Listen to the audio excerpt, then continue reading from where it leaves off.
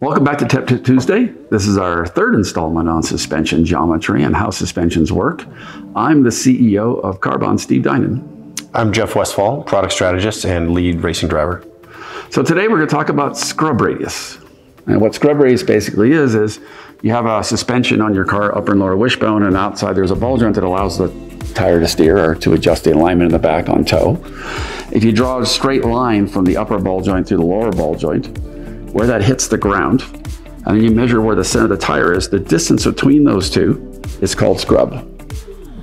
Now, the reason we have scrub is if you have a distance between the tire and the suspension imaginary contact points and where they hit the ground, when you hit a rut or a change in road surface or anything, that leverage causes the tire to pull in your hands and move the steering wheel, and it gives you a feeling of what's going on the road. It gives you a tactile sensation of what's going on the road. The sensation that you feel the ground through the steering wheel. Correct. Yep.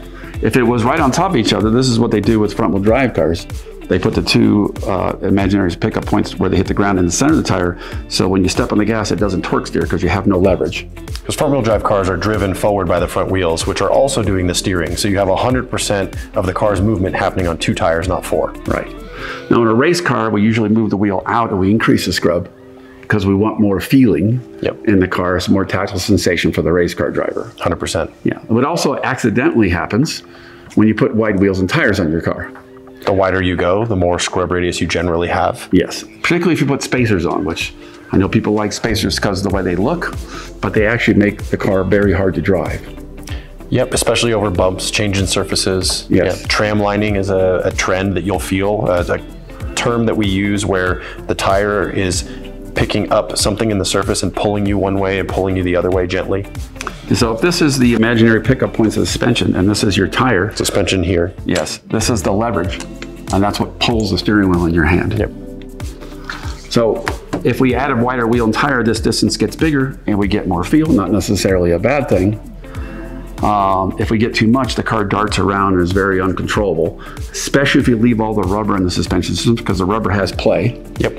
And then you wind up with toe changes in the back from the rubber flexing, and you wind up with caster changes in the front from the strut rod changing, and then the car will dart all over the road under braking or turning and make the car very hard to drive. And what Steve means by rubber is the bushings, right? Every arm or piece of your suspension has a bushing that is encapsulated there to help it be quiet and noise-free, or as close to noise-free as possible. But that rubber squishes and moves and deflects. So the harder you drive your car, the more it moves, and you get dynamic changes that you don't want. Right, so in our next video, we're gonna talk about how to help make the car stable once you put large wheels and tires on and increase your scrub radius. Make sure you like and subscribe to our Tip Tuesday so you don't miss any.